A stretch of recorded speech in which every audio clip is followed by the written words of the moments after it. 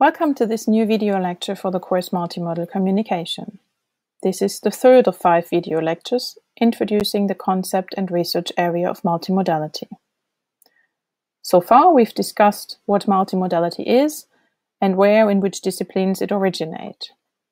This lecture now mainly summarizes the content of Chapter 3 of the underlying textbook and introduces first important key terms for your research and analysis. The aim of this lecture is therefore to define several key terms and to support with these key terms your actual analysis of all kinds of multimodality in use. This means then that these definitions will not only give you theoretical and abstract concepts, but clear and manageable steps and tools to actually do and perform analyses. We will start very broadly with the notion and concept of communication, and then move on to define the media with which and in which multimodal communication takes place. We see this concept as so important that we will only come to the definition of modes in one of our next lectures.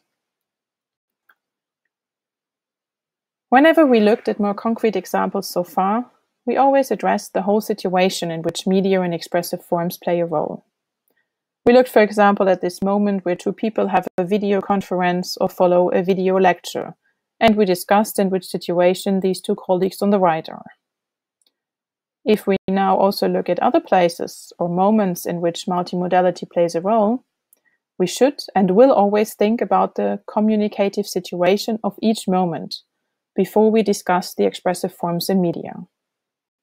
So, browsing through a newspaper's website and the information available in different forms is as much a communicative situation as reading a printed newspaper. The media, as well as the expressive forms involved, are of course partly different. And in order to be able to distinguish between these different forms in media, it is important to describe and characterize the communicative situation first. This is then exactly following our definition of multimodality that we gave in our first lecture. Multimodality is a way of characterizing communicative situation which rely upon combinations of different forms of communication to be effective. But what is a communicative situation exactly? And how do we define it properly to be a basis for multimodal analysis? In Chapter 3 of our book, we give 3 necessary conditions or features for and of a communicative situation.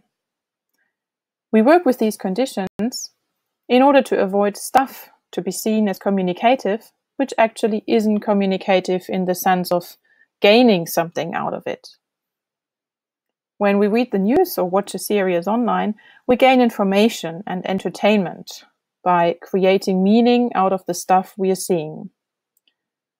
We can create meaning out of all sorts of things and signs, but we need this stuff to be a bit more systematic, to have it as an analytical approach to multimodality. For this, we define as a first necessary condition that the stuff carries some semiotic activity in the form of material regularities.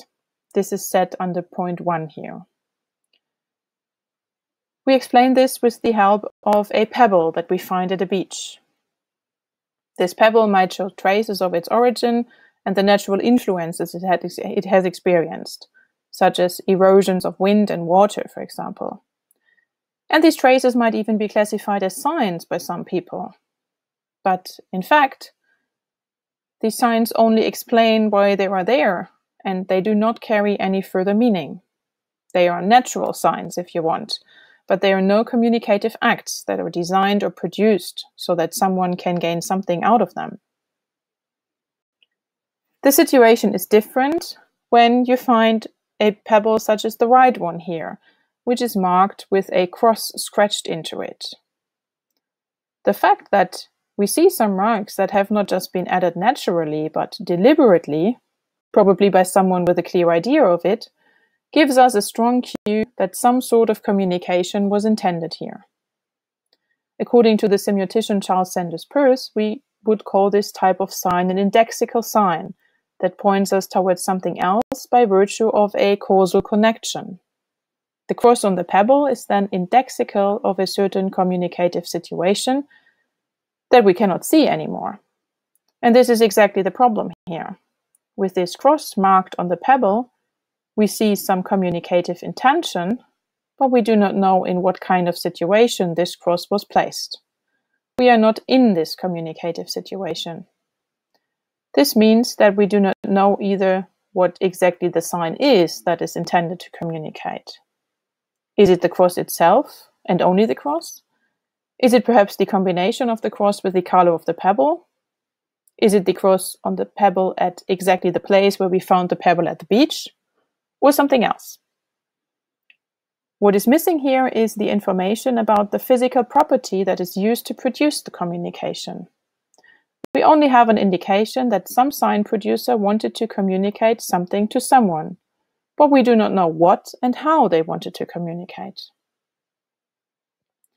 We call these physical properties the material regularities of the semiotic activity. We do not know who, in which situation, for what purpose put the cross on the pebble, and so we do not know anything about the regularities this sign producer used, and we can only guess what the cross should mean. This leads us to the second and third condition we define for a communicative situation. Knowing that some material regularities are used to carry semiotic activity must be a shared knowledge in a community of users. This means that by using a cross on a pebble to communicate a certain message to someone else, we must be sure that some others, the recipients of this message, are able to understand what and how we communicate. We usually take this shared knowledge for granted when we choose a certain language to communicate to others, because we assume that the recipients of our communication in a certain situation speak our language. A community of users is thus, for example, the speakers of the Dutch language.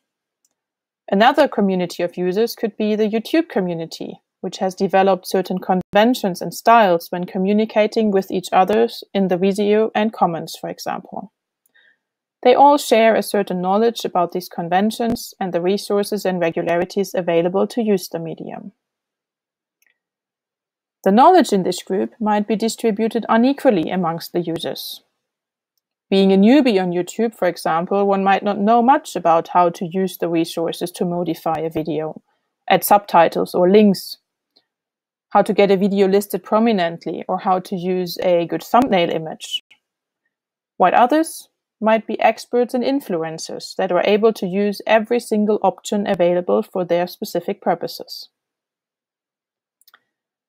Within this general knowledge, there should thus also be a specific knowledge about how to use the material regularities and turn them into some sort of interpretation, or rather meaning.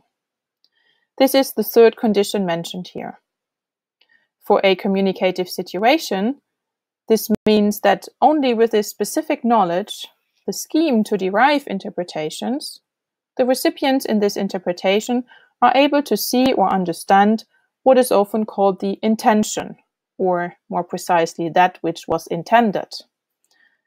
This is then exactly what is missing in the situation at the beach, where we don't know and cannot find any scheme to interpret the intention for the cross on the pebble. And then the pebble with the cross is just not fulfilling all requirements for the communicative situation we define here. Media artifacts, such as the ones we've been looking at here, normally occur in situations where a scheme to interpret them is available for the group of users.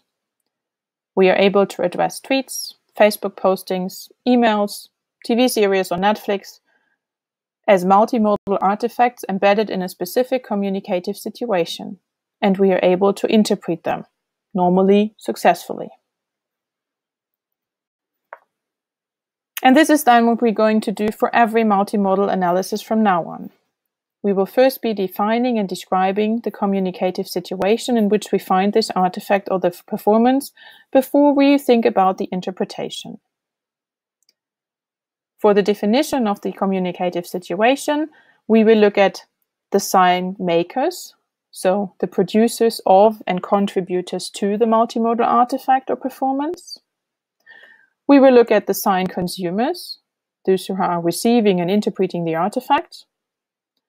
And most importantly, we will look at the materialities and material regularities, what we call from now on the canvas, in which or on which the sign makers are working. Canvas here is a technical term for all things that may carry meaning, or as we say in the book, for anything where we can inscribe material regularities that may then be perceived and taken up in interpretation. And this is regardless of whether it is an actual, virtual, or simply produced canvas, whether it is performed physically in time or a result of a complex technological process. We define a canvas as the locus or place of semiotic activity, presenting the interface that the medium provides for the interpreters of the messages that the medium carries. A canvas is thus the place where meaning construction is happening. And with this, it is a very prominent and important aspect of multimodal analysis. A precise description of the canvas allows us to find out more about how different materialities in the different media, and in our daily life, of course, support different kinds of communicative situations.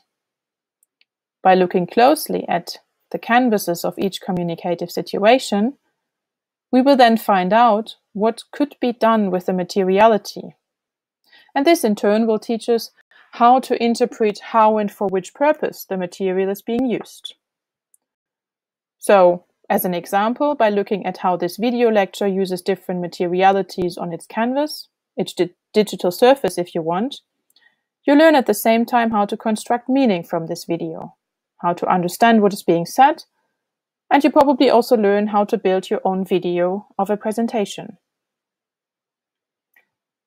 It is important to note that the concept of the canvas is a rather abstract one that allows us to define the analytical focus for our multimodal analysis.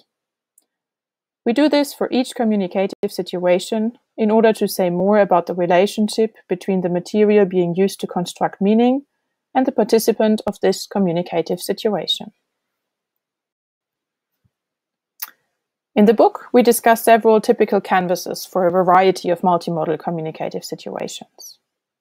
There is, for example, the context of a face-to-face interaction that we've already described several times now as one of the most complex situations.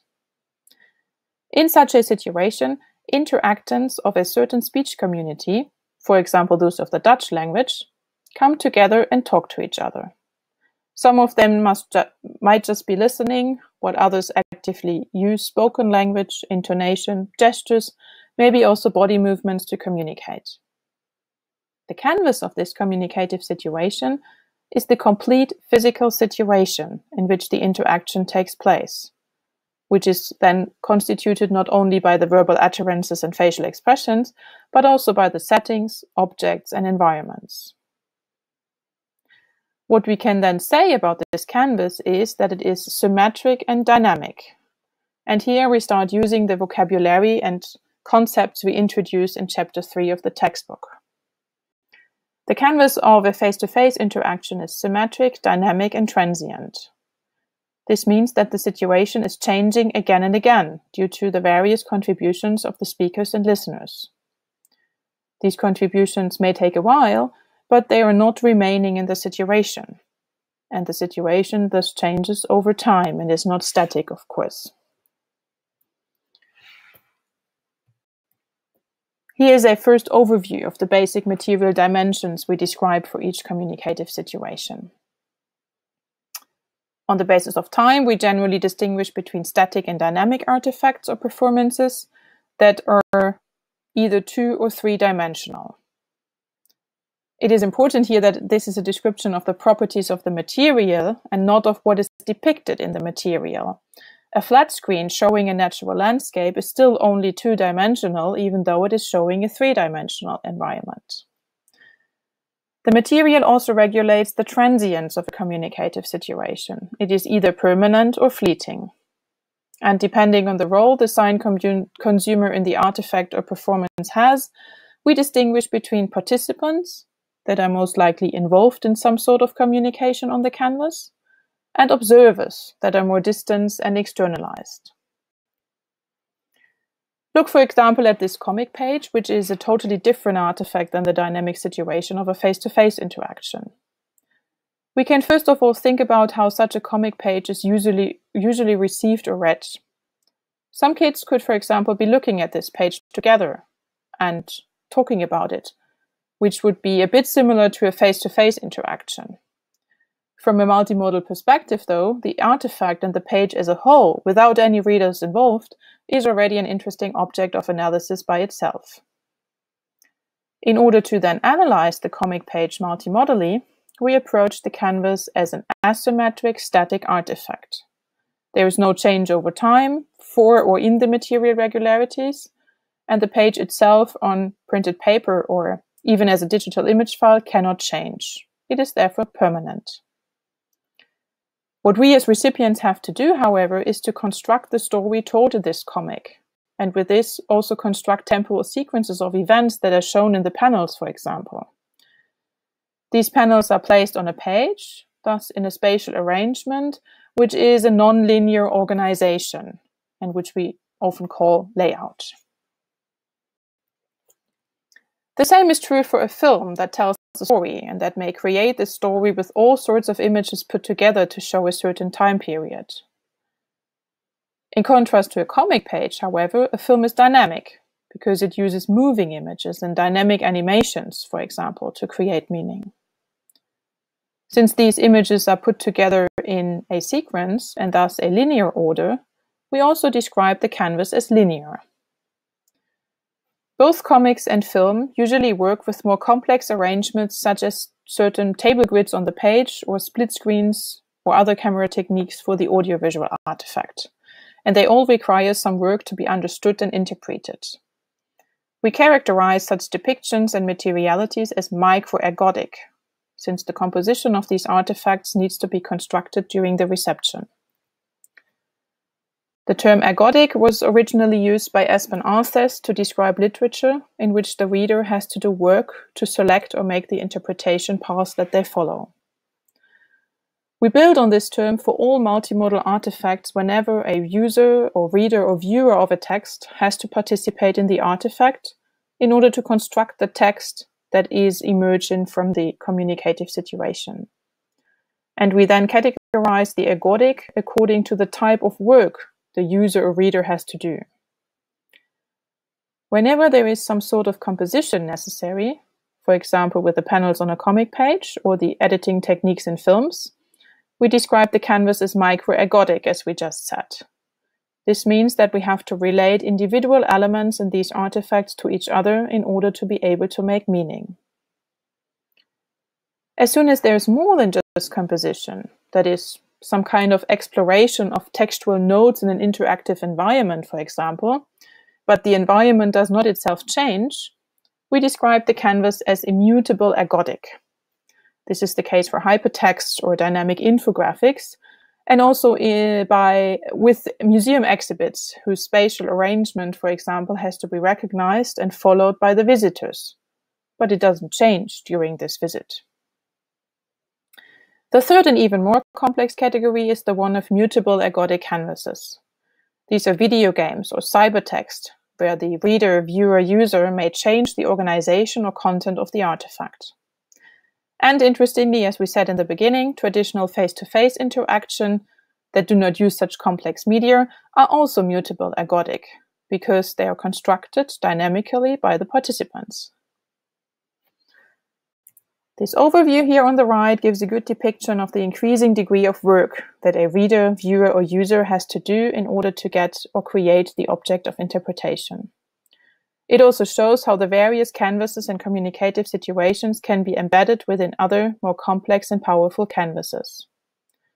On the right-hand side, we also see example artifacts for each category that should give you a good orientation to categorize your own artifacts as canvases. If we now combine these distinctions with the dimensions for the interpretation we discussed before, and also add an overview of potential semiotic modes that may play a role in the respective artifacts, we get a complex systematics of communicative situations. With this overview, we should be able to categorize and characterize any communicative situation and the materialities it involves for all further analysis. So, we see this description of the communicative situation as the first important step towards a more systematic and foundational approach to multimodality, which, from now on, we will take as the basis for every multimodal analysis, before we start describing the expressive forms or modes and their combinations. When looking at one final example again, which we discussed already in previous lectures, we can describe this particular situation as follows. This is a dynamic, three-dimensional, fleeting situation with two participants that construct a mutable ergodic interaction situation. Since the two participants use several further media during their interaction, we might think of several sub-canvases at work, which can all put into our analytical focus. And when doing so, we need to, of course, describe these as canvases again. The tablet in this interaction, for example, might show a specific dynamic infographic, which is then a dynamic two-dimensional permanent canvas that is mutable ergodic for the observers. The written notes, in contrast, are a static two-dimensional permanent microergodic canvas that do not change themselves. Depending on your specific research question or interest, it is then possible to choose a specific analytical focus that takes into consideration the respective canvas and that starts identifying the expressive forms and their combinations in order to describe the meaning-making processes. And this is what we will discuss in further detail in the next lecture. For now, we can summarize by describing the characteristics of the communicative situation we want to analyze. We achieve clarity about what constitutes the situation. This is an important step for not just describing what is being analyzed, but for picking apart the contributions of the material and the regularities for this material. With this, we can then follow the basic idea that finding out about what a material can do also gives us knowledge about for what a material might be being used. This again means that by analyzing multimodal artifacts, we gain knowledge about how to build and construct multimodal artifacts even better. And this is a very concrete aim for all sorts of communicative endeavors and the challenge to build productive and effective communication. On the basis of this broad view of complex situations, we will then focus on smaller levels of analysis, for example on the level of the semiotic mode, in the next lecture. And in this spirit, thank you for your attention and see you for lecture 4.